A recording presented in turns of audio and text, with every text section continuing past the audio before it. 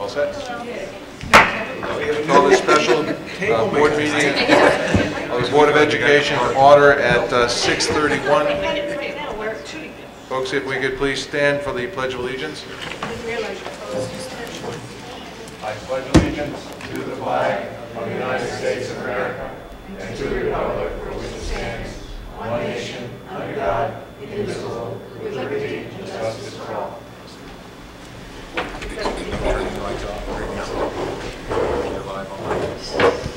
Fire evacuation announcement. In case the alarm should sound and we have to evacuate this chamber, there are two exits. One to my left, your right.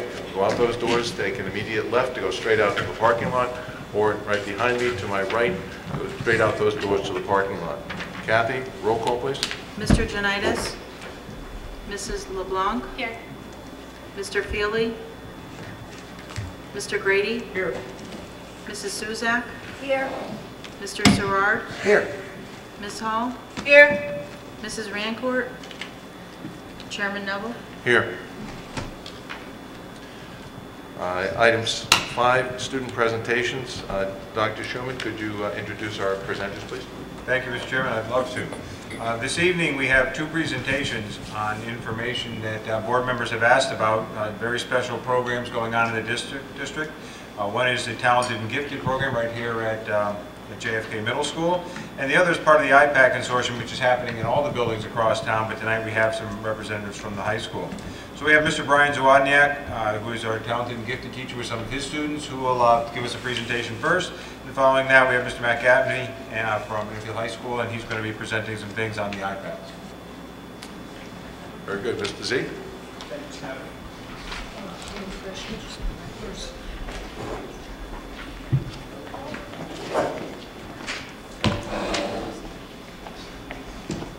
Just in the interest of getting this all on tape here, if you're going to speak, if you could pull the mic right over to you just so that we can hear you, let the audience hear you, and also have it on the videotape. So basically, we're just going to tell you about the program and what we've been doing. Grab the mic, Mr. Z. You just said that. Basically, that's very loud. Basically, my students will just be telling you what we've been doing in our TAG program. We are on Facebook, so I figured instead of giving you a presentation, you could just like us on Facebook. Okay. Sounds good. Thank you. Who would like to go first? Julia.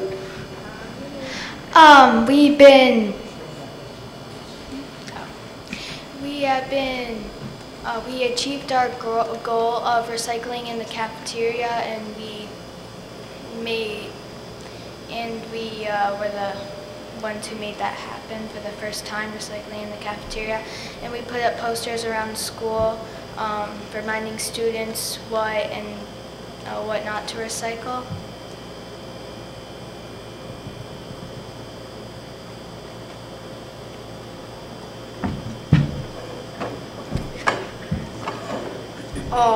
We recycle a lot, and we have bins that are usually out here. We recycle milk cartons and other recyclable materials.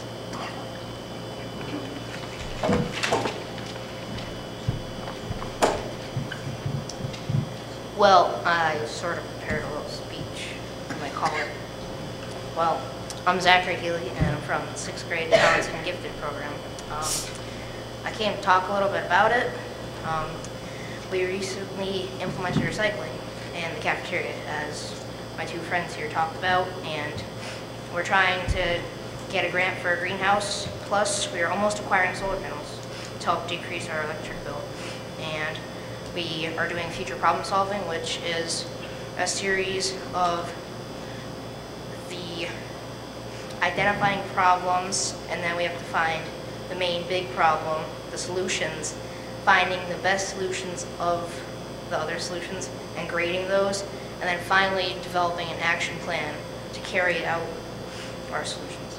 And we've been doing History Day too, which is like a big presentation, and my group is doing the Industrial Revolution in America, and the other is doing Steve Jobs.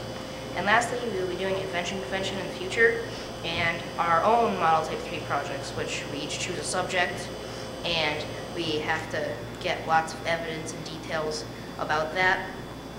So, and we here in the TAG program have a great teacher too, Mr. Zawodniak. And he's helpful, funny, and great to all of us. Thank you for your time. Very good. You can just move the mic from one to the other if you want. It'd be just as easy, I think. We've been working on future problem solving and how to make that better, our responses, and also History Day. And my group has been working on the jet engines. Yeah. Just move the mic right down to it. So you can do that. In TAG, we've been working on ways to go greener at JFK. We've been working on our future problem solving to get our scores higher and try to qualify.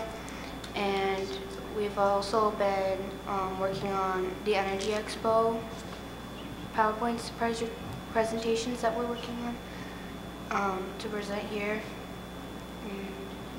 We're going to be doing invention convention hopefully, and for History Day we're doing the jet engines.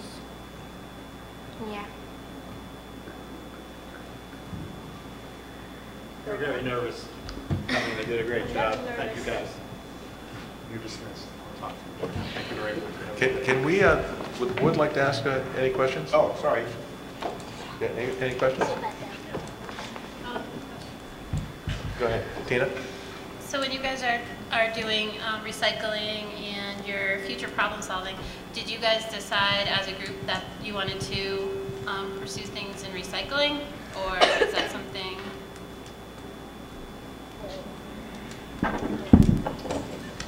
Well, we sort of had a set goal, like last year, I guess. There's people that were doing anti-bullying, so Mr. Z and us all set up a goal, like the 6th graders did, recycling, and we wanted to pursue that. And also, we wanted to beautify our campus with trees, because, you know, we want to make it more inviting, so yeah. Excellent. I think that was a good choice. Joyce? I understand you're being part of the Energy Expo. Can you tell us a little bit more about what you're doing there?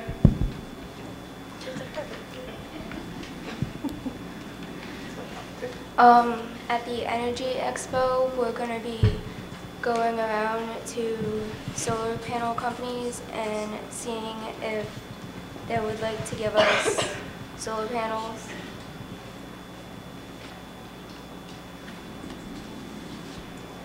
We also want them to see if they would like to benefit us with any energy saving to help with alternative energy. Mrs. Suzanne? You said you're on Facebook? Alex, you have something to say about that. Alright. You can like us on our Facebook page at... Tell me what am I going to search on to find you? what are you going to search? I tried a couple of searches here and I didn't find you, so... It's JFK Middle School, Okay. Talented and Gifted Program, Enfield CT. Okay. Thank you. We will like you now. Just as a question, somebody mentioned, I don't remember which one of you, going for a grant for a greenhouse. Where are you headed with that? I have an idea, some of the ideas you could go with, but what's your plan? We're planning to have the greenhouse over a little bit past Green Wing. How are we going to? How are we gonna get moolah? We're gonna search the internet for funds and see if anybody can supply us with money so we can put the greenhouse outside somewhere in the sunlight. And we're also, if we get that greenhouse, we're hoping to donate most of our profits, if you will, of food to the Enfield food shelf to help out. Very good. That's what I was getting at. That's fantastic. Sounds like a good idea. Any other questions from the board? Thank you very much. We hope to have you come back again and fill us in on your progress.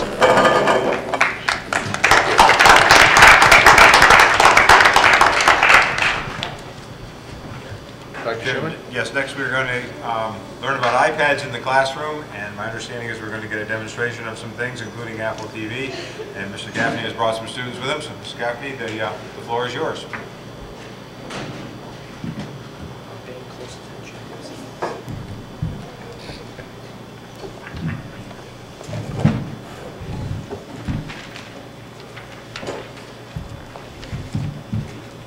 Good evening, folks. Welcome.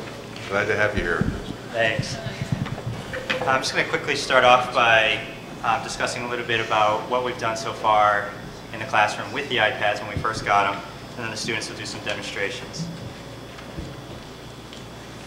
All right, so the technology that we have currently in the classroom, we have 28 iPads in a cart for student use. There's one teacher iPad, Apple TV, as well as specific apps and programs that we use.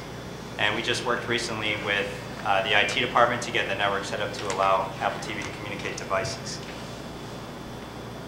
Some of the programs that we use regularly are EduCreations, that is a digital whiteboard and video lesson program. There's eClicker, which is a polling program for students. There's Math Studio, which is a full graphing calculator on the iPad. There's 10 Marks, which is an online homework and homework help program. And Quick Graph, which is another graphing calculator, but it deals with three-dimensional graphs. First one we're going to talk about is EduCreations, and Zach will take over. With EduCreations, we're allowed to use a digital whiteboard, such as this, which, say Mr. Gaffney asked us a question in class, we could all take out our iPads, do the workout, and then raise them to show them to him.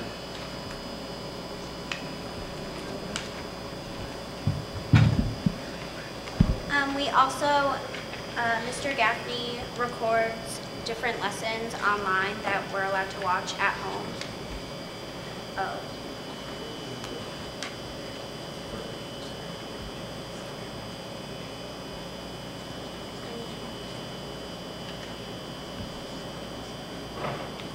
This is an example of one of them.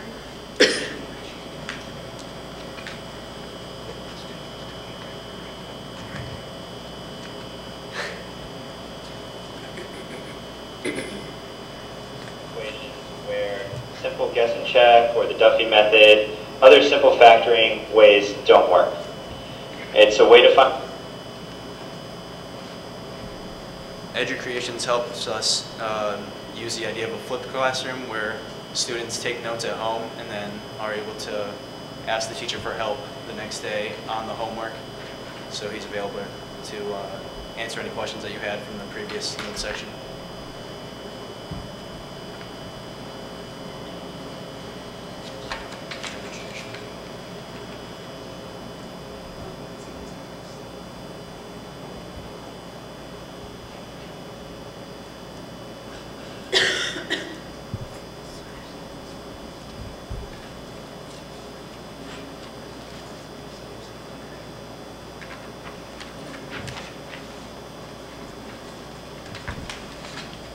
eClicker is an app that allows Mr. Gaffney to make up questions and then send them to everyone in the class through an app called eAudience. And with that, we can all answer the question, and there's 4 choices normally. We can pick which one we think is right. And he gets instant feedback on his iPad of how well we're understanding it, and if he needs to go over it furthermore to make sure everyone understands what we're doing. I'm not sure if you guys received the email or not, but I can quickly start up a presentation. And so we have some questions in here. If you have on your iPads the eAudience app, all you have to do is open it up, and right away it's already started up. So what you can do is just put your name in, it'll hook up to the network, and just await your questions. You have to make sure that you connect to the Apple network. Right, it has to be on the Apple network to work that we just set up. Right, can we just give them a couple student iPads? Sure, do you want to give them some? I need your iPads. If you pass around.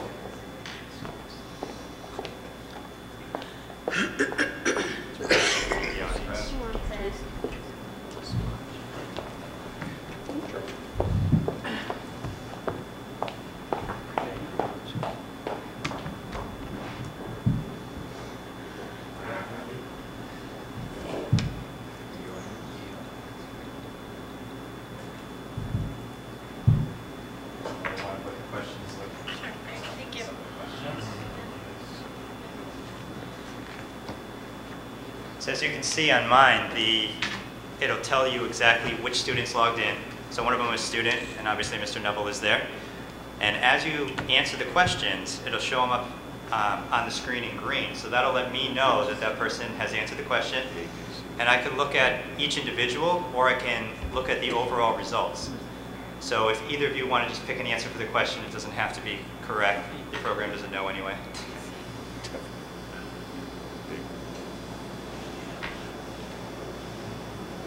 So we have one answer submitted and then the other.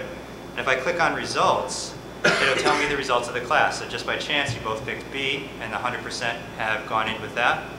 And as well, if you look at the iPads, you'll have the results as well in front of you. So what we can use this for is if the students are getting this incorrect in the middle of doing notes, we actually did this today, this is a question from today, then I can immediately know that we need more questions on this, or we need a different explanation. And we don't have to wait till the next day, wait till they get it wrong in the homework. We can do it right away.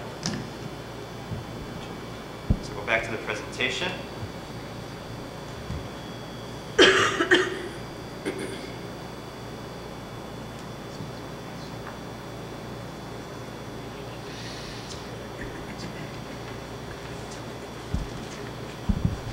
With the quick graph, we're allowed to graph three-dimensional functions, and on paper it's not as easy to do. So with the iPads, we're allowed to graph any function and rotate it, and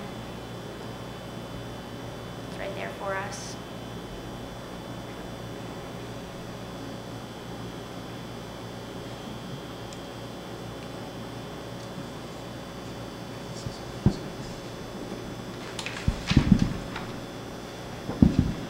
With the Math Studio, we have a full graphing calculator, which allows us to actually use it in class instead of buying one for, I don't know, it could be expensive for certain kids.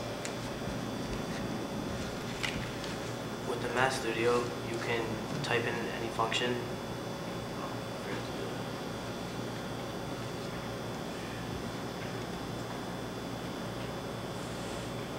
And then you can just type in the function, double click, and you can zoom in to the finest line and see how close it is and what number it's on. And then you can go, it goes on forever, and just, it tells you everything that you need to know.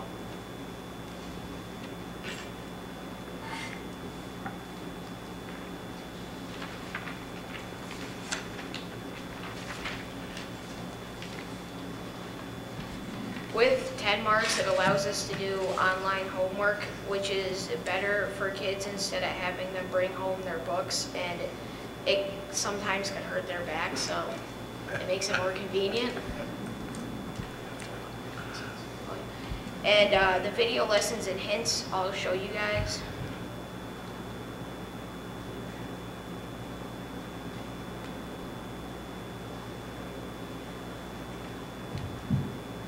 For the hints, it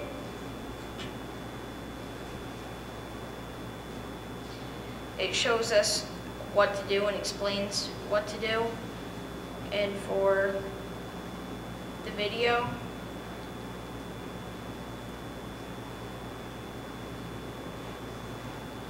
in this lesson, we will learn how to solve explains what to multi-step do. equations, which is equations that have to be done using multiple steps. So let's do a couple of them. First one is 4 times n. We took our midterms on the iPads, so we didn't have to go through all of our notes and a whole bunch of stuff. We could just look back in our note. We could just look back in our notes, and we didn't have to write down all of like the fine stuff. We could just go through the white paper, or if you want to call it, on the iPad, and then you can just scroll right back to where you were taking the midterm. And then when we do our homework on it, we have to get 7 out of 10, or else we have to go back in it and we have to do another 10, and you have to keep doing it until you get a 70 or better. So it helps you to know what you need to work on. they give us an amplifier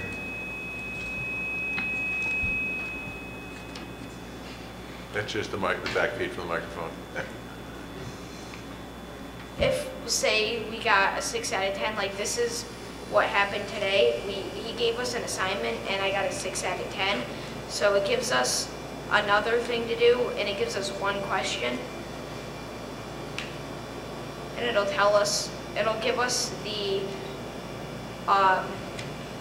question and then it'll make us answer it. And if we got it wrong, it would make us do another one and it would show us why.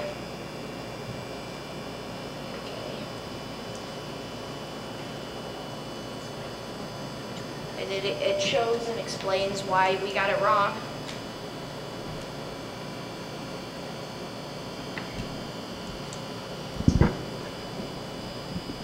So just a little bit more with the 10 marks. The interactive lesson that you see there is if the student doesn't do well, it's actually full instruction for the student, all based online.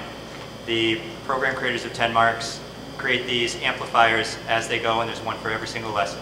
So not every student is going to need every amplifier because they might understand that well or be able to move on without needing it. However, if they get below a 7 out of 10, it'll automatically assign that, so it's an automatic Tier 2 intervention, and they can get some extra help that they need. As well, once Kyle completes that interactive lesson, it'll assign him a set of problems again to verify that he now understands it. The last thing, real quick, is just a little bit of preliminary data based on the iPads and especially the use of 10 marks.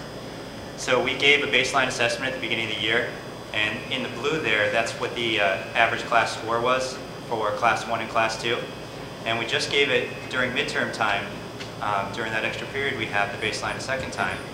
And on average, there's a 94% increase in results. So the students, on average, doubled their score, whatever they got previously. We're going to do this as well again at the end of the year to verify these results, and hopefully they'll go up a little further. And then at the end, we'll also compare this to other classes who don't have the iPads, who don't have 10 marks, and see if the increase in results was greater as a result, or was it the same. And we're just looking at this program and some other things to try to verify, their effectiveness in the classroom. So if there's any questions. Thank you very much. I'm sure we have questions. Okay. Yeah, I'll start down here with Jen, go to Joyce, down here. I want to thank you so much. This is wonderful, and I'm a math geek, so I absolutely love all this. Which classes are you using it for? Just Algebra 1, or? I'm using it for Algebra 1 and Algebra 2 currently. Okay. And then on the e-clicker, that's just immediate. You're just using that in the classroom, correct? Correct. Yep. Okay. And with the Math Studio and the Quick Graph, do you feel as though if students had this, they would, or if they had them also at home on their own devices, they wouldn't need the graphing calculator that we now require them to purchase? Right, this actually does more than the average graphing calculator does. So this would be more equivalent to a TI-89 or a TI-Inspire than even a TI-83 or 84. Okay. Yep. And then on the 10 mark, I noticed you wrote online homework. Are the children bringing home their iPads, or are they just connecting at home through a website? They're bringing them home at times, and when we do the flipped classroom, they're working on them in class on the iPads as well. Okay, great. Thank you very much. Mrs. Hall? That's my question. Okay. Mrs. Suzette? Now, you're part of the pilot program. Correct. Okay, you put in an application, and Yep. so are these part of the required programs that you had to, or are these ones that are in addition to? Well, the way that was set up, we don't have any required programs. We'd have to collect data on some of these apps and report back to show student growth.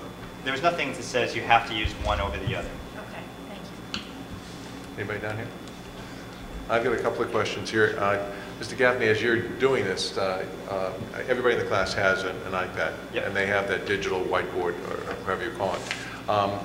Are you able to see, if you ask a student to show their work, or whether can they run it through the projector or whatever and show it on the screen to the whole class of what they're doing? Or They can. I have it password protected, so they can't just display whatever they want whenever they feel like, because it just, as we could tell here, this one I didn't set the password currently so that we could switch back and forth relatively easy.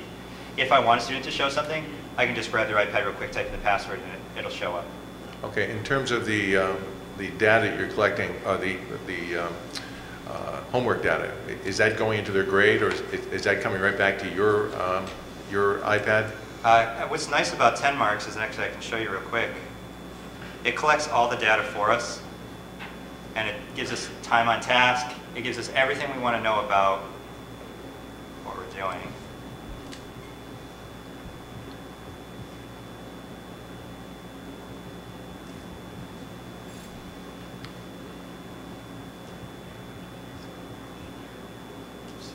Everyone has a password. Yeah, short of username.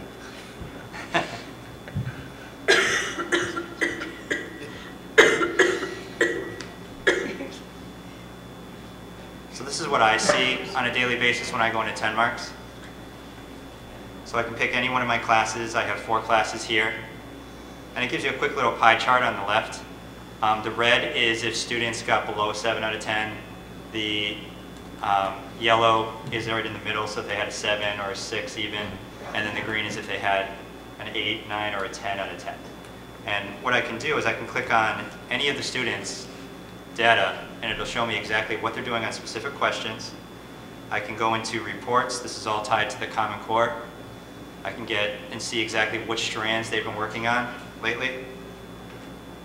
Because we just did the midterms, so let's go to...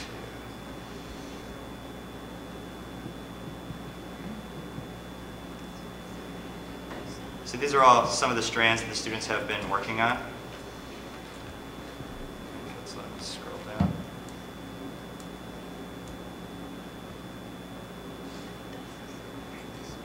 So this is the algebra strand, and if I double click on that, it'll break it down further into the subsets of the strand as well. So this is all data that we don't use necessarily on a daily basis, but if we want to see how a student's progressing through the Common Core, we can pretty easily. Here's all the students as far as what they've done, how much practice they had. So literally I have this one student on the right who his mother loves 10 marks so much she makes him do an hour of it every night. So as you can see, he is much higher than the others for time on task, as you can see by the graph. But really a lot of data for anything you want. I can go to specific assignments, and to answer your question about that, I can go to open assignments or completed assignments. And because all the students are alphabetical, I'll actually leave this open while I work on my laptop at school. It's all alphabetical. I just load it right into the grading program, and this does count as a grade for their homework. Fantastic. Does it help at all with youngsters who are out sick or something like that in terms of catching up? Because it keep tabs on the assignments, those strands that you're working on, right? Exactly. So if they're out sick, all they have to do is log on 10 marks and see if there's an assignment assigned. They'll be able to see it right away, and they can do that. As well as what we've done for Algebra 2 with all the video lessons online. I've been updating that. So all of Chapter 5 in Algebra 2 is on there. We're starting on the next chapter, which is dealing with exponents. That'll be up there. So if a student's absent, they can go watch the video. They can get the full notes. This is exactly as I would teach it in the class, with examples done out and everything. They take the notes at home, they come into class, and then work on the problems, so that if they need help, I'll be able to help them there. So on a snow day, you could just send them the assignment, right?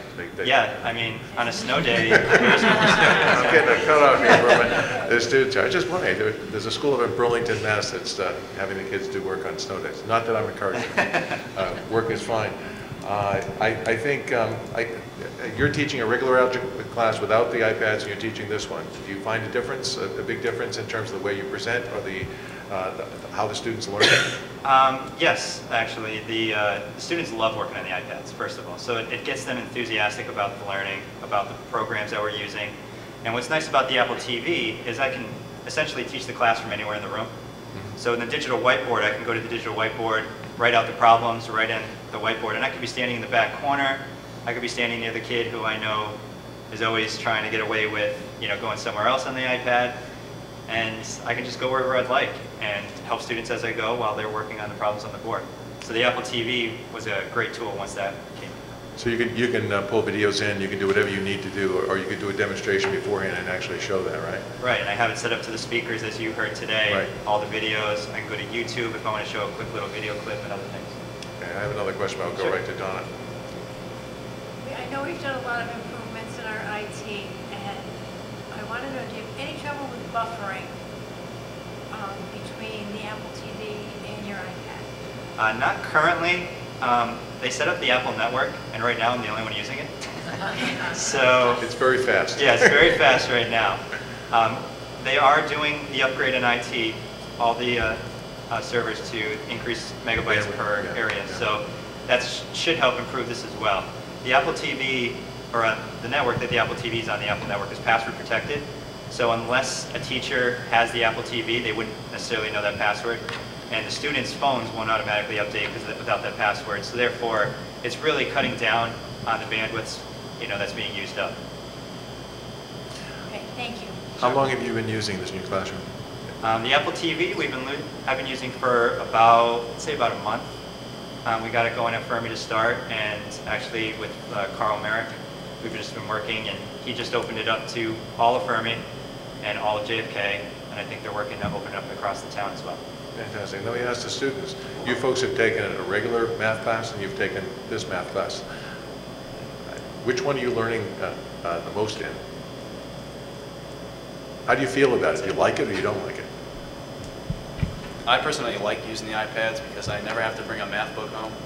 But yeah, it's a lot better than a regular math class.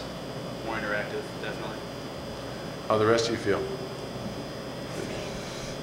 Is it easier or harder? Is it more fun to learn, or?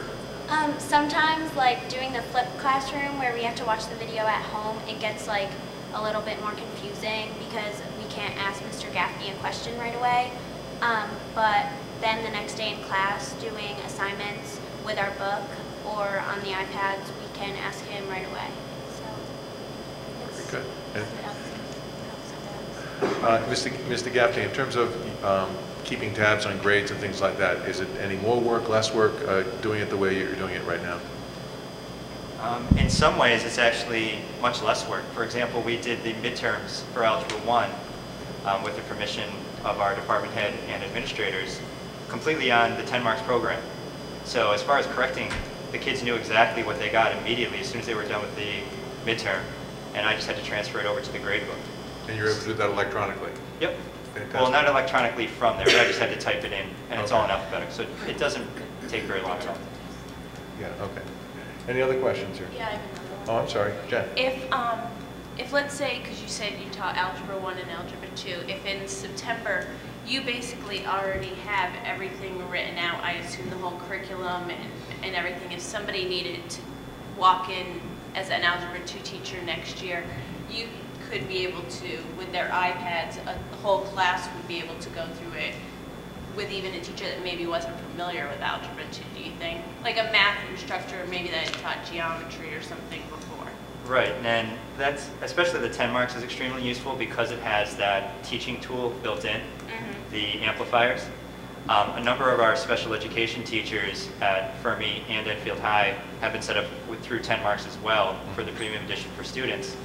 And they can just assign additional practice work to help their students, and it'll go through and teach it, even though those particular teachers may not know that particular curriculum very well.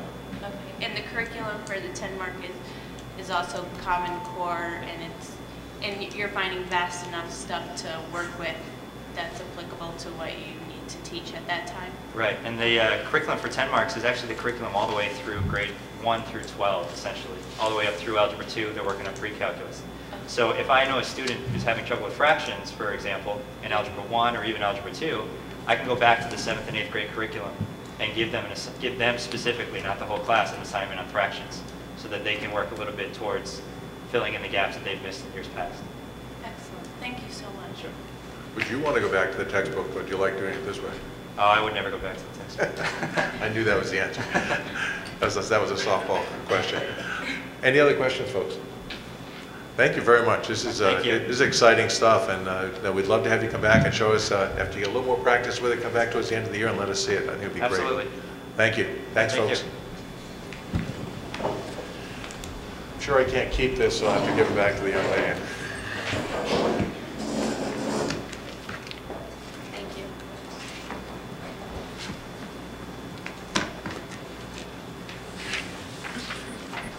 Okay.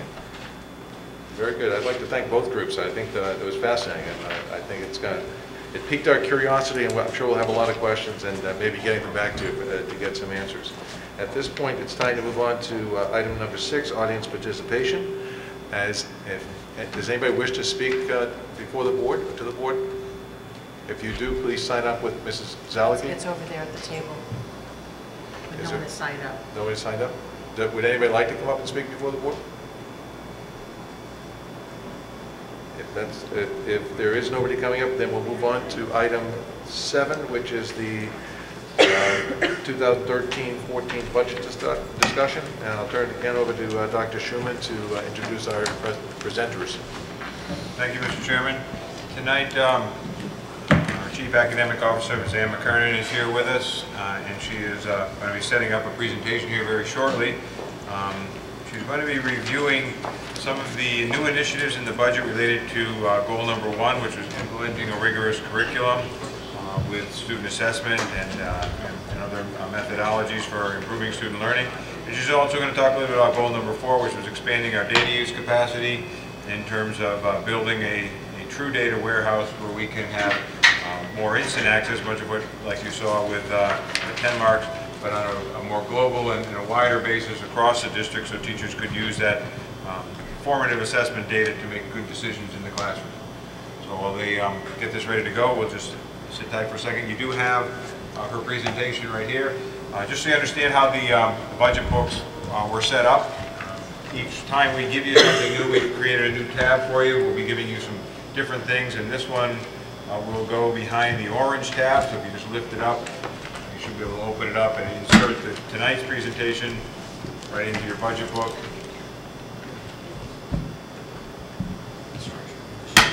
And it works as a flip pad, and we'll have some other things for you over the next couple of weeks, and fill your book up for you. There it is.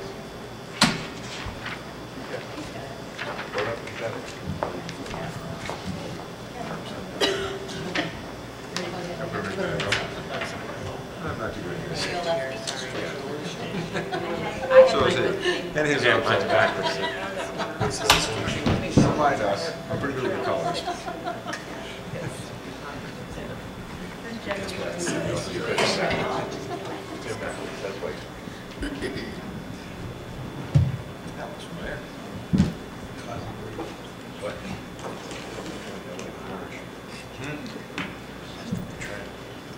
First orange. Well, no.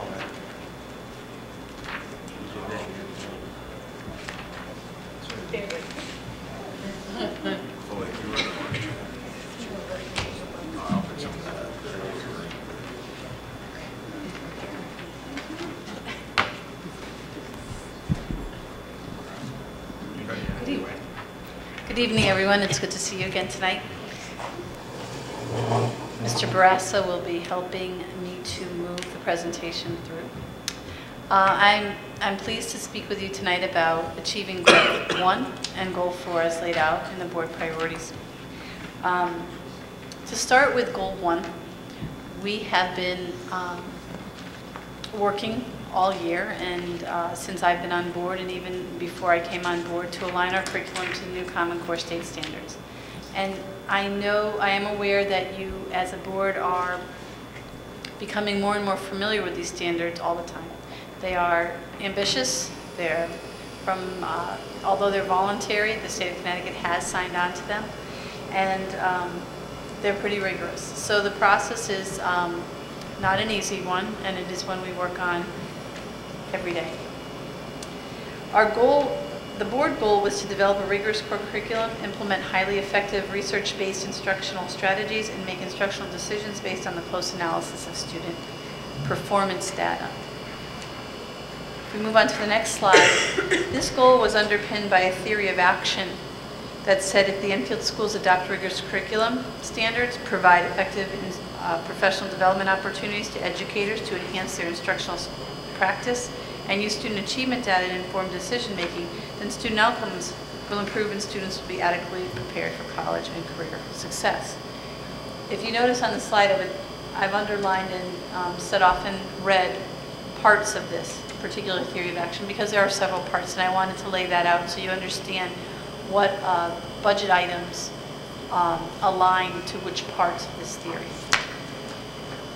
On the next slide, we look at the components of Goal 1. So we talk about creating a rigorous curriculum. That's writing, revising, and aligning present curriculum and writing new curriculum where we need to. We also talked in this particular goal about ensuring we have highly effective instructional practices and the professional development that spawns that type of practice. And finally, there's an assessment component to this particular goal. If we move on to the next slide, we look at the component, the first component of Goal 1, which is the actual writing and revision of curriculum. As the members of the curriculum subcommittee and members of the board know, the English language arts is presently being written and continues to be written. It is a challenging piece to write, as it has writing and reading, speaking and listening, and conventions of language as subsets of the English language arts curriculum. In addition, it also has reading standards in areas like science and social studies. At the same time, there'll be new science standards coming out. The social studies curriculum itself must align to the Common Core reading expectations and writing expectations. In the area of math, we've made great progress on writing our curriculum, and the math team is focused now on assessments and performance tests to support the implementation. Also, for the support of curriculum writing and alignment, we continue to need certain resources, not just to write and revise curriculum, but to implement. Across the district, when I speak with teachers and principals, it is clear that an elementary writing program is necessary. From the feedback I have gotten over time, there has been less emphasis on writing, and teachers are employing different methods that they adopted over time, so they're not aligned in any way at this time. We brought in the Great Books program this year, which has many facets that align to the Common Core. First, it's very rigorous reading. Second, it encourages speaking and listening skills. Third, it has a great emphasis on vocabulary and reading comprehension. We'd like to expand that program. At the same time, the Lexile levels, or the reading levels of the text that children are expected to master at various grade levels has increased in the Common Core. And that creates a situation where we need to look at our classroom libraries for novels and informational text and find an effective way to increase the academic difficulty of those books. And that can be through additional library resources. That could be through e-readers, e-reader programs, where up to 1,800 or 2,000 books can come with the programs aligned to the Common Core. And of course, the ongoing need for instructional supplies that are now aligned. If I move on to the next slide, and we look at the second component of Goal 1, we talk about highly effective instruction. In order to help teachers improve their practice, and they are on a continual journey of improvement, we use external professional learning opportunities when appropriate. We bring professionals into the district when appropriate. The Great Books program is an example of a resource that comes with a training program. We'd like to create an online laboratory because we'd like to highlight the great work of our teachers. We'd like to have all their resources in one place so they can quickly find these resources, their curriculum documents, the tools, the instructional tools they've all agreed to are highly effective. We'd like to showcase the great lessons and great ideas. You just saw some great lesson here tonight from Mr. Gaffney. It would be very wise of us to make sure that his knowledge base is spread to all these other teachers, so that all teachers feel comfortable with EduCreations and teachers feel comfortable with programs like 10 Marks. They may not all have the iPads, but despite that, they may be getting iPads over time. They can access these technologies with other types of access these resources with other kinds of technology, and they show that creative spirit in teaching. Where we need to get that, we need to open this talent up and have other teachers see that, and that's one of the goals of the Online Professional Development Laboratory, to spread great practice. We also want to continue to target instructional opportunities for our children in small groups, in small academies, in various ways that we can enhance our instruction for students. I was a teacher for many years. I was a principal. I was fortunate to be a principal for many years, and I can tell you that when children have an opportunity to have instruction in small group with their teacher at different times, it's a great help to them. There's even more personal connection. There's a little more time to get to know each other, and I think these have to continue to be expanded. This year we started with the Student Support Academy. We've had its first week. We have great signups for that. One of our schools expected to have 30 children and 55. That shows that children, you think, oh, you're going to stay after school from 3 to 6 o'clock and you're going to work, and that might sound like drudgery, but with high level of relationship, adding the appropriate time for relaxation, a few breaks, a snack to make sure that they're nourished, and good personal attention. The children, I had great reviews on week 1, and I look forward to week 2. I want to look to expand programs like that. You just saw the power of the iPad Consortium with Mr. Gaffney's presentation. These are great resources for children to have. And there's so many. Maybe 10 marks works for one child, but it's really the e-clickers that really helps another child, because they're less afraid to give their answer because it's anonymous in class. So to expand that consortium is really crucial. The addition of the e-readers is also a very important piece of this goal. Buying new libraries for all of the classrooms is going to be quite expensive. I'd like to look at all of our options with e-readers so we can bring in thousands of titles to a classroom much more efficiently. If we move on to a third component of this first goal, it's assessment. Our students are going to be taking online assessment in a computer adaptive testing environment for the Smarter Balance Assessment Consortium in 2 years. There are ways we can start to give them experiences with computer adaptive testing as early as next year. The e-readers often have assessments built in where students get more and more used to these kinds of responses. And those are some of the programs that we are seeking to support Goal 1. I'd like to switch over to Goal 4 for one moment. The Goal 4 is to research, design, and implement an integrated solution for collecting, warehousing, and analyzing student performance data. And the products that are out there for us to do this are very powerful. I've been fortunate to have great experience using them. I can tell you as a principal 1 year, not only 1 year, I regularly access this data system 400 times a year. I would check in with it to see how my students were doing. I literally accessed it daily to see what growth students were making so we could target instruction.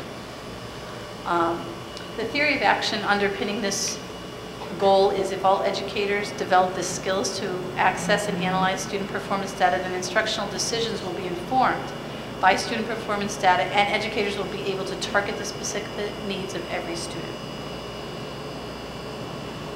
A data warehousing system can provides educators the ability to track all students across all assessments, because we can bring in national assessments, we can bring in state data, and all of the local assessments that we offer, we can bring into this system. And when you look at you can look at a child across all types of assessments. You can take this data and you can aggregate it for the district or across 1 or 2 schools. You can disaggregate the data by subgroups, by intervention groups, by classrooms, by grade level. You can drill down through these systems to get to the individual questions. So many children miss question 5. So many children miss question 5. You can look at question 5 and look at the skill or the content knowledge it was assessing. You can further look at what is the most common wrong answer. And that tells you a lot as a teacher. When you can look at why would 70% of children choose question C when the answer was B, and you can start to understand their thinking of what led them to that question. It also helps you track the effectiveness of your intervention systems.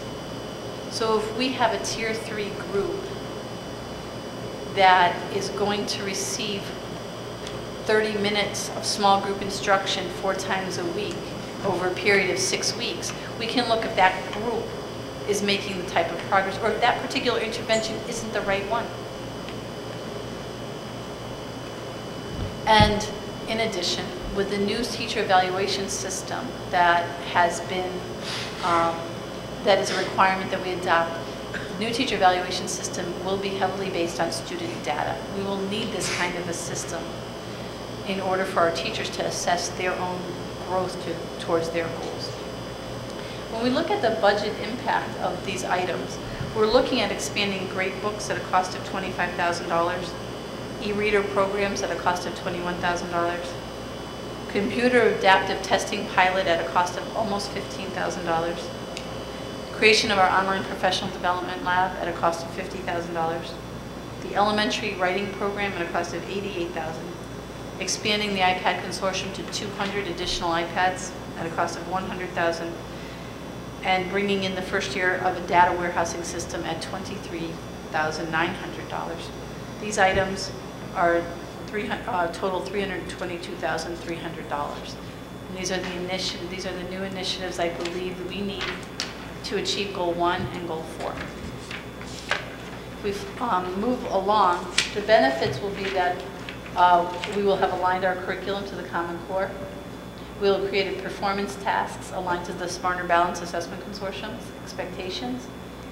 We will have a very, very vibrant professional development laboratory that will house all of your teachers, not all, many of your teachers' needs, and will be a home for best practice.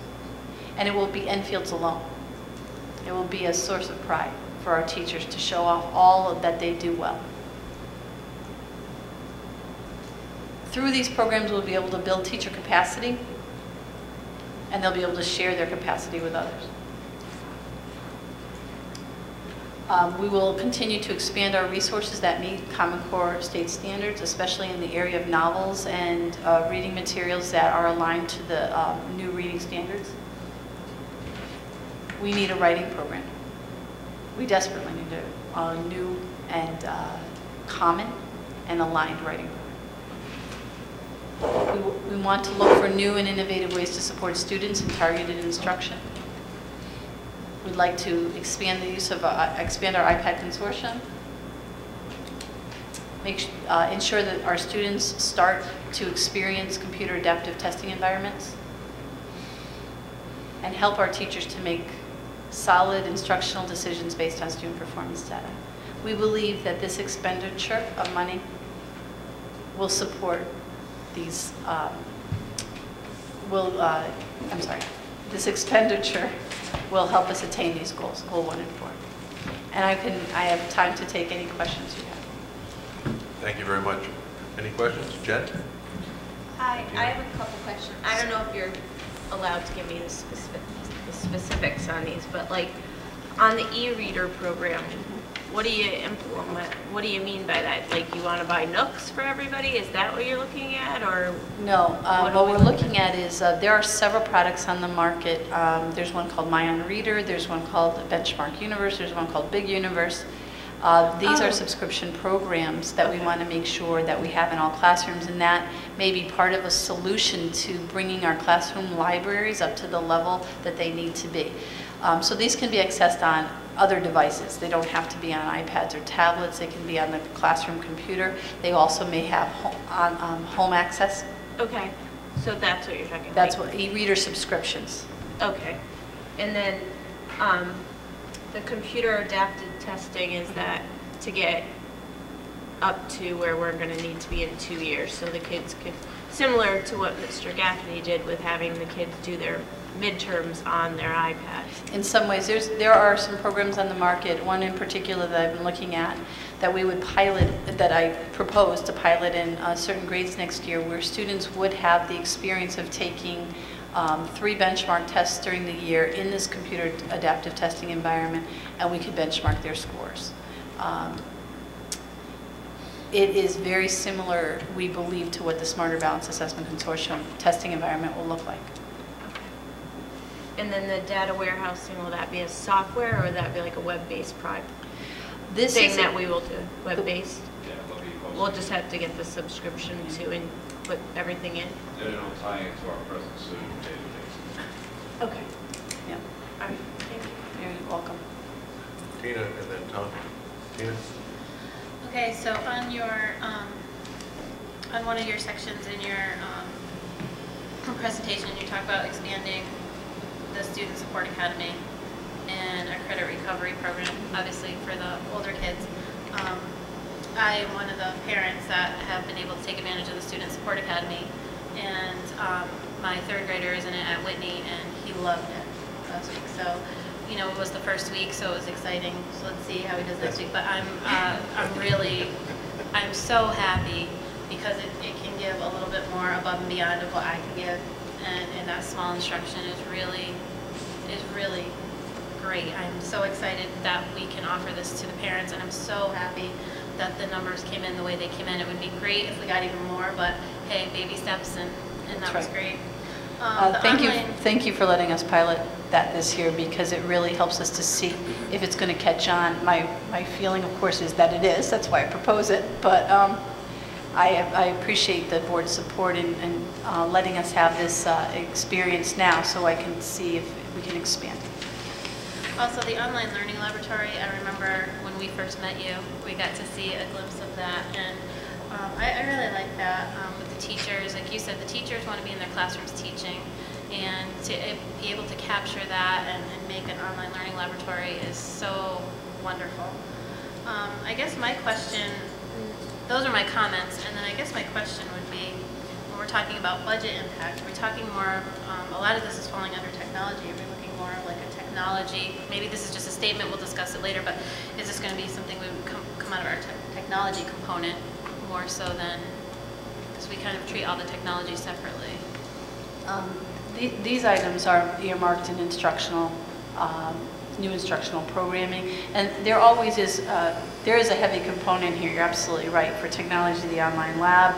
I view that as really tied to goal 1 very much. I'm a strong believer that we need to celebrate the good work of our teachers, and that we need to showcase them and show them, because I believe that we have a great deal of knowledge in the district, and that by highlighting, teaching is often, as you probably all know, a very individualized activity. You teach, and no one is present but the children, so you don't get to share your good work. I believe this is a way we can share that. And there's a heavy tech component in many of these, but we have grouped these under new costs for instruction. Okay.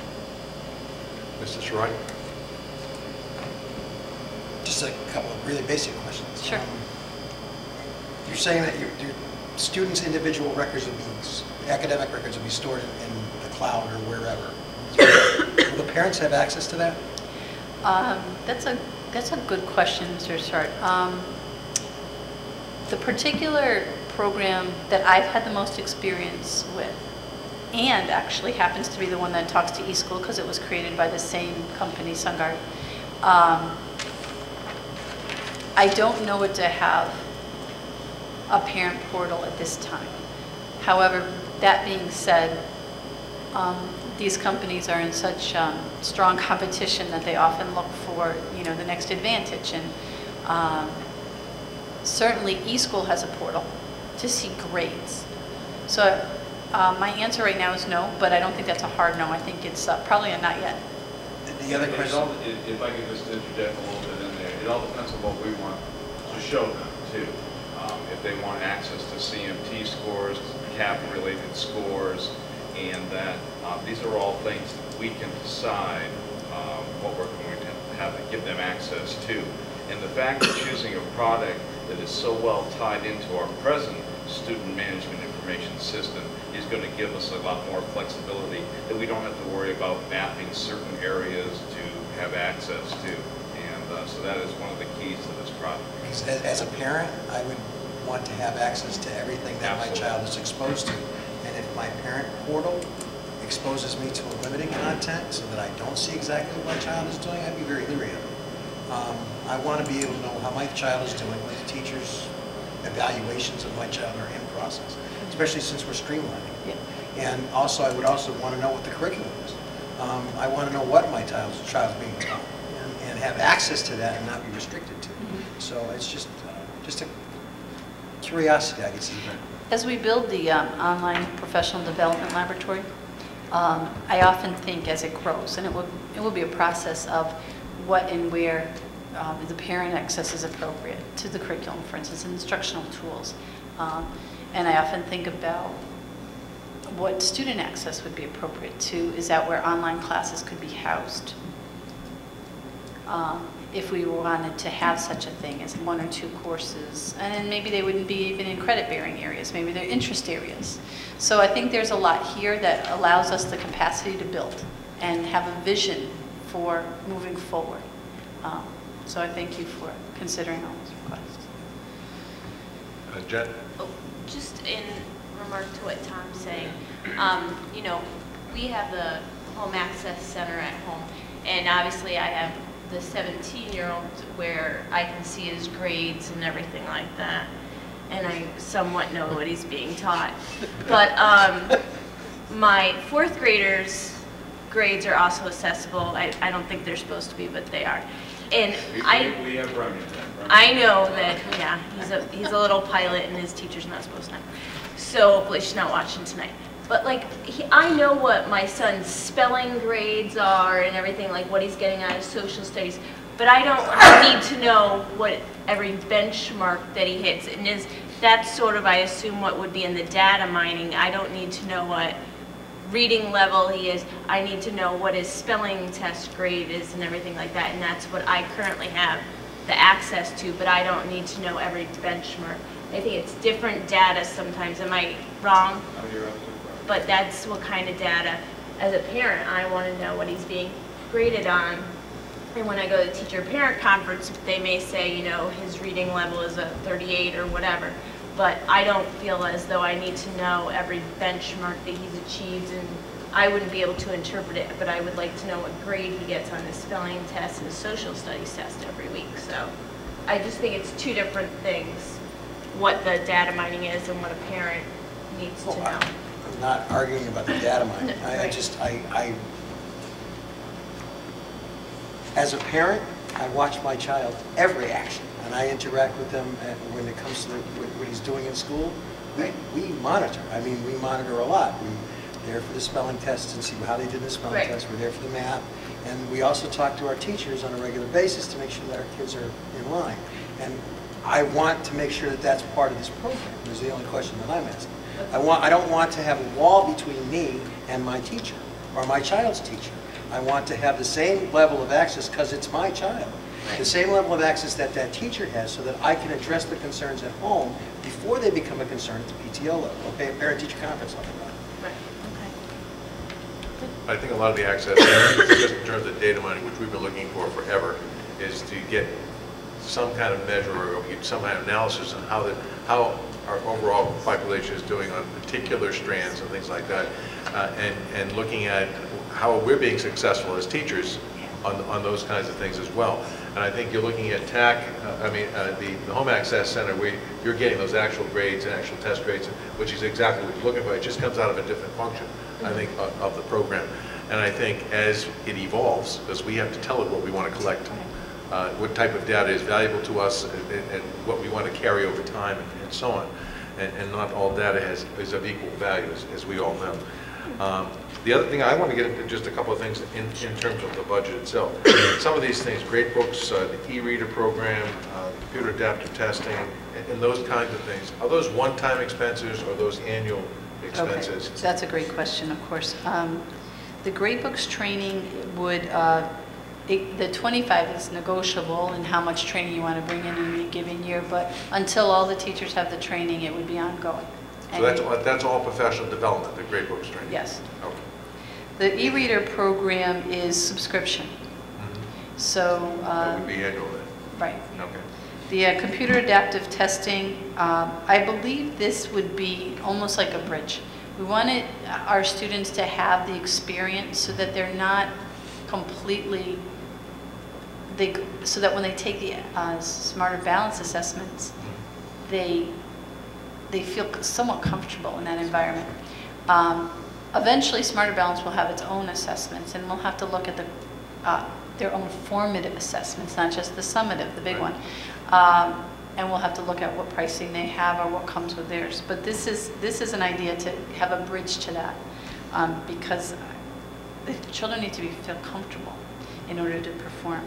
The professional development lab is likely to be a high first-time cost and a lower ongoing cost. Okay. The writing program is much more a one-time, and then re-look to see if there's any other resources. But again, likely to be a high cost initially, and then drop down significantly.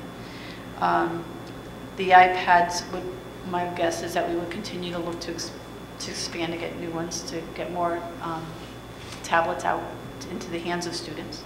And the data warehousing system is a program that will come in at a certain cost, an implementation cost at a higher level, and it would drop down to probably half or less than half the cost for the upkeep. Just going back to the iPad consortium issue, I was really pleased with what these folks are doing. I think given more time, that we're going to be tremendously excited by the creativity they come up with in those classrooms.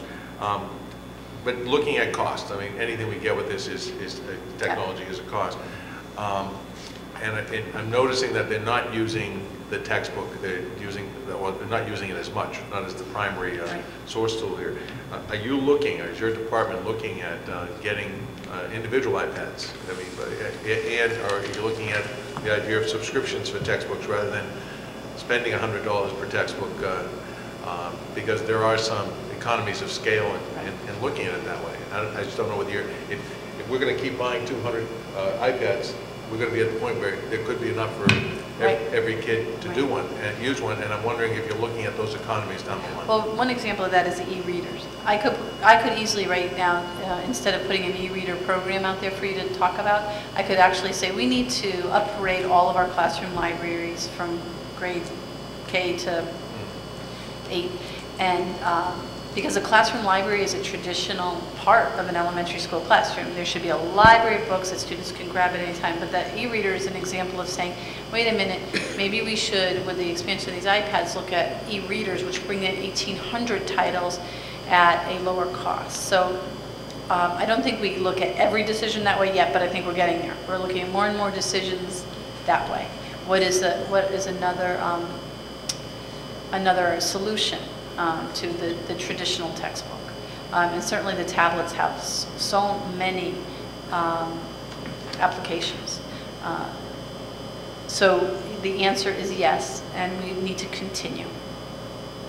As you go on, I think this board that we're using the tablets, I think they've saved us money, and I know they certainly saved Mrs. Zalaki a lot of time, like 2 hours every week putting our stuff together.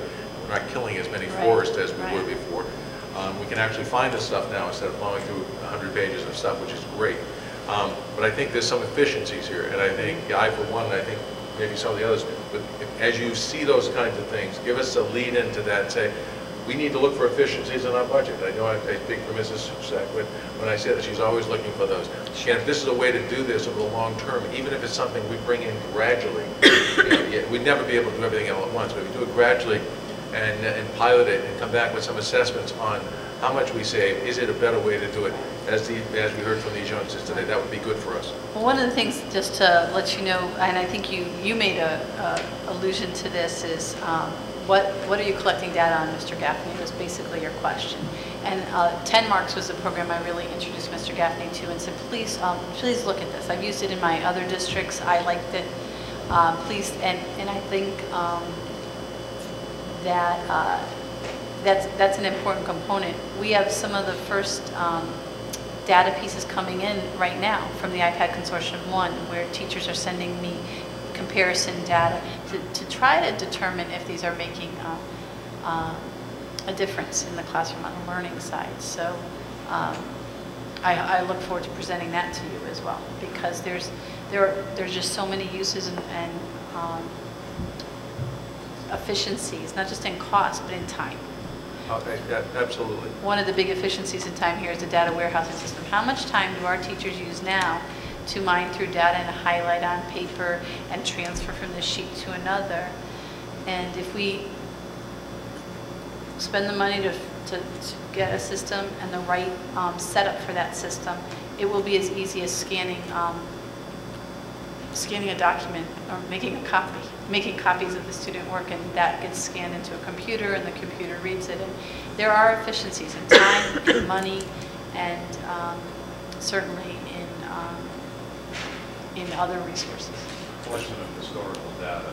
No, I understand that piece, but I'm just thankful that they're now using these. They're probably paying a couple of bucks for the graphic calculator app that I spent $100 a piece for the 4 TI-83s that I bought for my 4 kids. That's a perfect example. The cost of a TI-83, 84 Inspire is easily 90 to 100. Yeah. The Inspire maybe is 130. And you need classroom sets of those. And you need many classroom sets Yes, of you those. do. And now you're looking at apps that are 99 cents or $1.99. Don't you love it? Tom and then Jen. Oh, and Mr. Neville, not to interrupt, but just to let you also know, the new Smarter Balance assessments are going to have calculators just like the ones you can buy for the apps. So it's not only smart because it saves money, that's the environment they may use. The online calculators that they use when they go into Smarter Balance for math. I've been told, although I haven't seen it yet, that you'll be able to download that as an app. So you'll have experience using the actual one that they will be using. So that's another, if that's an efficiency, maybe that's just smart thinking, whatever it is, it's good. Well, we stopped buying all those calculators and buying the batteries every year that And the were batteries. hundreds of calculators. Tom? I'm all about finding efficiencies. I knew that. I'm right there with you. Long term, Apple is very famous for short-term shelf life. The new product that comes out is now obsolete after 6 months, and you have to get another one. Well, if you talk to some of the Apple folks, they are obsolete or close to obsolete. It's a personal opinion, but I know some of I grew up with Apple Computer, and we were obsoleted out of the market when they decided not to support them with software problems. And that's their track history. I was there for the Apple II and the 2GS and the history of computers. I'm showing my age, I know. And I've seen it in similar applications like with the iPhone. So my concern would be that, and again, the machine is only as good as the software as it supports. And if our subscription fees continue to increase, which they have a tendency of doing, we may not be as efficient. And I would feel a whole lot more comfortable saying, okay, this is a great idea. If there was an academic support to it, if there was proof that this is helping academically. Because again, it's not always about money, but it's about what's best for the kids' achievement at an academic level. And I understand that so far, what we see with the 10 marks, it seems to be working that way. Again, I'd be a lot more comfortable. Having run a business and been involved in business, I've been sold technology that was told was the answer to all of my prayers, and then have it turn out that it was, again, obsolete after 2 years. If I can address just a little bit of that, Smarter Balance has already put out a chart for us telling us the number of years that they will go out in support of product. And right now, iOS 6 will be supported up to 7 years. And so they're already giving us charts and telling us that Windows XP, they're going to start to push out the door finally, in that, and encouraging people to go to Windows 7. And if I think we can get 7 years out of any product, I think we're doing a fantastic job. Okay. And certainly our turnaround, we hope, is going to be less than that. But I think 7 years, I feel very, very comfortable with being able to get there. And that's why I asked the question. And I love the question. Thank you very much for And asking. to just answer you on one other piece is we are having the teachers look at this data. So specifically per app. So I've asked teachers to look at the data per app. So say if you're using IXL in your classroom, if you're using 10 marks, can you look at a group that's not using that and see if they've made that progress? I had several conversations on that today. One teacher told me, this is a teacher from Barnard School, that she believes, and she's gathering her data, it's due to me the end of this week, she believes that the student's ability in the area of addition in first grade is greatly improved because of some curriculum changes, because it's never just one thing, and but also because of their exposure to the application, especially one called Extra Math, which is affect fluency program, a free one, by the way. You'll really like that efficiency. It's a free program. So we are looking at that, and that was part of the consortium application, that you'd be willing to track some student data. Jen? I just want to say, on some of these software packages that she's talking, like in Big Universe, I just was looking for the kids to do something on their snow day, and that was a snow package that another school system had. And these two already got my email going, do we have a subscription to this? Because I think a lot of these things in the past, possibly we had a subscription to for one particular school or something like that. But I would like to see more district ones so that I can utilize it at home with my children.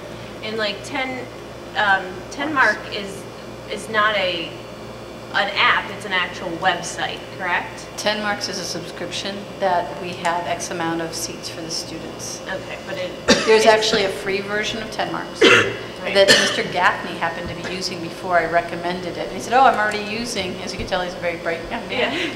And he was already using that before. And then I said, well, I'd like to get you the full subscription version so we can have a teacher really test it with a class and tell me if this is a good program. Just to give you an example, for the younger children, we bought 100 IXL seats because my experience is that it's better for the younger kids. And for the older children, we went with the 10Marks. And so I'm getting feedback from the teachers. And they, as I said, they have data that they're going to give me every 2 months. Their first point is the end of this week. And they're comparing to see if these products seem to make a difference. I can't always isolate them. There's curriculum changes, there's other things that happen, but I look forward to showing you some of what they show me. And I think it's very good with like individual learning, because I know when we have these different things, there are parents that, yes, you know what, there's parents out there, as we know, don't read to their children and don't do this. But if I'm able to download Splash Math, and you know, when Drew comes home, I hand him the iPad and I go, here's your 5 minutes of math. And then, you know, so I think these are things that even parents, not just the educators want. It's something parents want access to at home, so we can actually watch something that our kid does in school, and you know, be able to get an email and see how they're doing. So I think it's something that just the parents alone out in the community is also looking for. And I mean, if it's something district-wide that we can purchase, I would highly, you know, enjoy it for the children. It's just advertising and getting it out there that these things are possible and stuff. Any other questions? Thank you, Mr. Kieran. I appreciate it, and it's nice to know that you have all these teachers who are trying out all these things, you're piloting them, and you're getting all that data back about what is good, what is you know, not as good, which ones are we going to keep, and we recommend to other people. So we appreciate all the effort that you put into that. Thank you for supporting both the Student Support Academy and the iPad Consortium, because those are both pilots, and without those pilots, we can't speak to you with any points of reference. So thank you for supporting them. Thank you very much. Moving on to item number 8, the fiscal year 2013-14 school calendar. It's that time again. Dr. Schumann. Thank you, Mr. Chairman. You have two calendars with you, and I'd like to walk you through both of them and make the comparisons. Per board policy, you begin to look at the calendar in January and you adopt the calendar in February. And I would suspect that we would put this back on the regular board meeting for February 26th for your final adoption of a calendar for this year. We created a new calendar, and we're in the process of vetting the calendar, as always, with the bargaining units, the Enfield Teachers Association, Enfield School Administrators Association, regarding the things we're trying to accomplish. But one of the things that we're required to do with the new professional development plans, evaluation plan, is provide ongoing, job-embedded, continuous professional development. And if we look at the yellow calendar, which is your current calendar, we've highlighted in blue the professional development days, and we circled in red the full days, and the other 3 are half days. You can see that we front load in August with 4 days, and then we don't do any professional development with our staff for 3 whole months. And we get them for half a day in December, Then we take another month off, we get them back-to-back weeks in February. Then we take another month off, and we get a day in April, a half day in May, and then we're done. And in order to get any continuous traction for anything, it's very difficult with that much time. That's at least 3 days that we didn't have before this calendar. 3 half days, I should say. Okay. So those were new. In this calendar? I think it was this calendar, wasn't it, Chris? So we had some half days, we had half days the year In the before that. spring, we added these extra 3, which had not been available before. So this is actually an increase. Oh, well, that's good then. Yeah, the 19th. What we have proposed, if you take a look at the colored version of 2013-14, the professional development are in the light and dark purple shades. The days which are full days are in the darker purple with the white lettering. They occur 3 in the beginning of the year, 1 in October, 1 in November, and 1 in May. And then we are proposing a 7 half-day system with the half-days coming on the Tuesday. And one of the parts of the agreement that you have with the Teachers Associations, you can have up to 4 on Tuesdays, which extend the day to their regular meeting time day, which means you could have a 3-hour professional development on a Tuesday afternoon 4 times a year. That's something you have. The others would have to be 2-hour professional developments because you only have in the contract you're only allowed to put up to 4 on those days. So with this plan, you can see that we've covered all the months. We're able to touch base with people. We're going to be able to do the things that we need to do through professional development. We're going to be talking about the new evaluation plan. We're going to be talking about Common Core. We're going to be able to talk about the security things that we need to talk about in training our staff. We're going to be able to work with teachers on things like the technology that Dan talked about, give them time to access the online professional development laboratory, and also talk about data analysis strategies and techniques. So those are things we're able to do on an ongoing basis, mixed in throughout the year, and have monthly contact through professional development with our staff.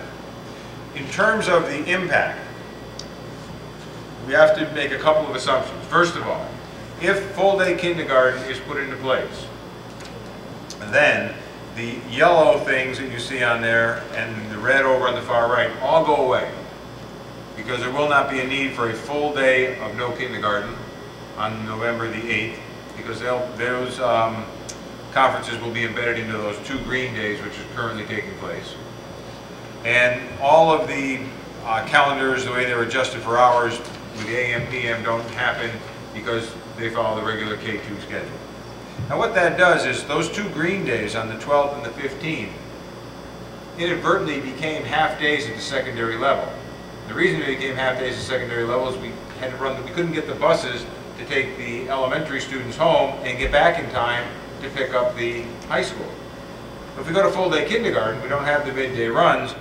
Elementary will have half days on the green days. The high school will be able to stay in session because the students will leave on the last bus at 1:20, and the buses can get back to the high school for 2:02 to pick up the second high school runs, and then subsequently after that they'll pick up the JFK.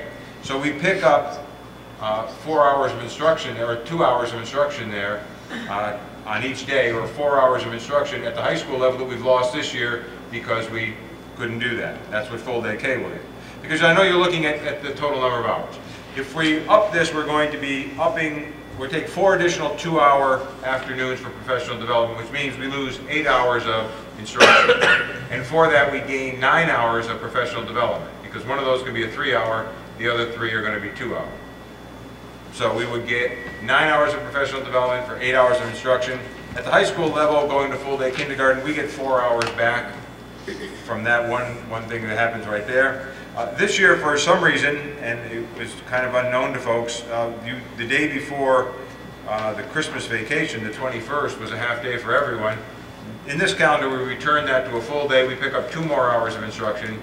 So we've picked up 6 hours, and we've traded 8 hours for 9 hours of professional development.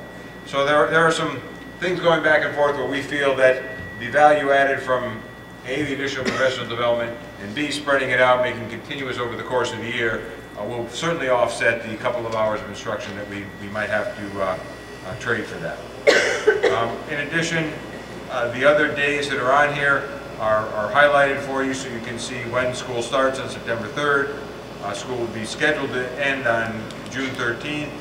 The fixed graduation dates would be the 19th and 20th, flip-flopping this year with Enfield High School going first and Fermi High School going second next year.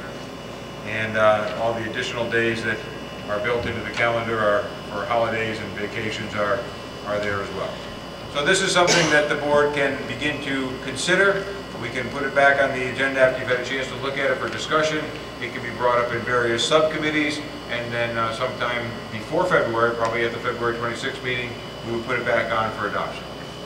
But I'll take any questions you have tonight. Any quick questions for Dr. Schumann regarding the calendar? Election day is everybody in service day? Correct. We decided because it's not presidential, we would go back to that. Okay. Any other questions?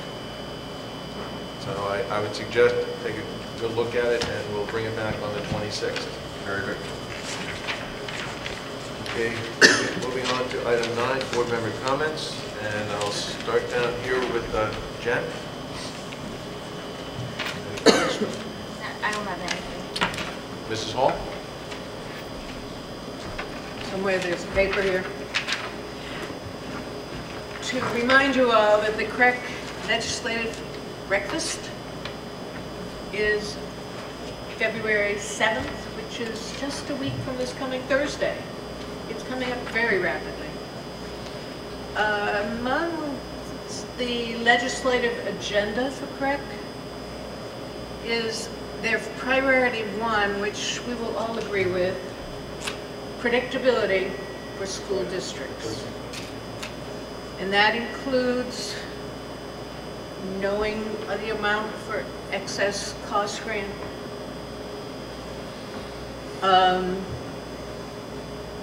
predictable expectations concerning the minimum budget requirement, which has been changing almost every legislative session, and potentially revised timelines for the implementation of those new initiatives, which are unfunded mandates, which we discussed last with the legislators, including the educator evaluation, Common Core standards, and secondary school reform. So anybody wants to go and talk to a number of legislators, and at least 20 have signed up so far. And there are 35 towns in the Hartford district, which CREC represents. So we're doing a pretty good representation at the moment. And I understand that Dr. Schumann is planning to attend as well. And anybody else who's willing to get up early in the morning, something I'm going to do again, is welcome to come. What's the date on that again, Joyce? February 7th, Thursday, 8 a.m. Some of us have a previous commitment on that one, as you You've know. got another meeting that day with the security? I know there's one this week. No, it's another hearing. Oh, the one that I said I couldn't attend. Must be. Okay, Tom? Saturday night, February 2nd, I will be participating in the Enfield Trivia Night to support our First Readers program. We have managed to put together 2 teams, and we look forward to having more people show up, and it's supporting a very good program here in Enfield. That's a kite program, so I'm looking forward to seeing all of you there. And so will I. Very good. Donna? Just a reminder that Saturday will be the interviews for the shortlisted architects for the Consolidated High School. It will be at Enfield High School in room B 105, and it will also be recorded, and it'll be televised. So it should be interesting. Very good. Tina? I just wanted to say a couple things. I was going to actually speak about the Support Academy, and that I was so thrilled that my son could participate in that. So again, thank you. I encourage parents to look into it, and it's a wonderful thing. Also, the program of studies are coming out for the 8th grade students here at the middle school for both Enfield High and Fermi, and the orientation nights. I know Enfield High is next Monday with a snow day of next Wednesday, so 8th grade parents be ready for the program of studies from both Fermi and Enfield High. And that's it. Very good. Vinny? I have nothing. Good. I have a letter that was left here that was addressed to Dr. Schumann. It's actually good news financially, so I think you folks will like that. It said, Dear Superintendent Schumann, encloses the school district invoice for magnet school tuition for 3- and 4-year-olds for the 2012-2013 school year. We recognize that the legislation requiring school districts to cover the tuition of these young children was untimely and unanticipated. It is clear to us that all school districts will struggle to find the funding required to cover these invoices. Further, we recognize that these budgetary decisions will come at a great cost to your district's education of students. CREC understands its hardship. We have decided that for the 2012-2013 school year, we will not exercise the option of asking you to pay these invoices, nor will we ask for a reduction in your ECS to cover the cost of these tuitions. In addition, we commit that any increase in magnet tuitions next year will not be used to cover this year's expenses. For this year only, we are prepared to absorb this expense to help you overcome this challenge. Please know that this will cause a hardship for CREC, just like the one your district faces. It continues to be our mission to serve the best interests of our member school districts, and for that reason, we have chosen to absorb this expense on behalf of your school district and the children and families you serve. My understanding was previous to this that we, to a court ruling, I think, to several districts had gone to court on this one, that we weren't going to have to pay this because we don't offer this program currently. State Department. The State Department overturned that. State Board said no way. They changed it. And so that bill was going to come right now, and it was certainly unanticipated. Let me just see. It was... How many? How many kids? I'm just trying to see here. The bill here is for $64,000. I think that's all ours. It's all the different magnet schools. I'll certainly pass this around for you folks to take a look at it. But not having to pay that, an unanticipated bill, but I think that means that next year we would have to. No, not necessarily. It depends on what the legislature does with the bill that's there that would make it not required. There's a new bill that's in there? Okay, very good. Thank you, Craig. Well, we don't often get this kind of good news. I just thought I'd share it with you folks. I'd like to thank the presenters today, the TAG folks, Mr. Gaffney and his crew. It was enlightening. It was fun to watch them. And Ms. McKiernan, we appreciate it, and we look forward to keep working on this stuff as we work our way to the budget. Thank you all very, very much. At this point, we need to go into executive session for matters related to security. Can I have a motion to that effect? So moved. Motion by Tom Sarad, seconded by Vinnie Grady. All those in favor say aye. Aye. Any opposed? Any abstentions? Then we're going to executive session. I believe we're going into the teaching lounge. Correct. Very good.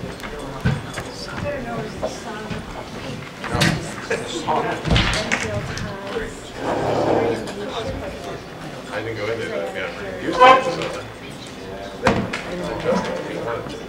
I'll look on it. Keep forgetting that for me. I sleep with him, so it could be painful. I used to go with others.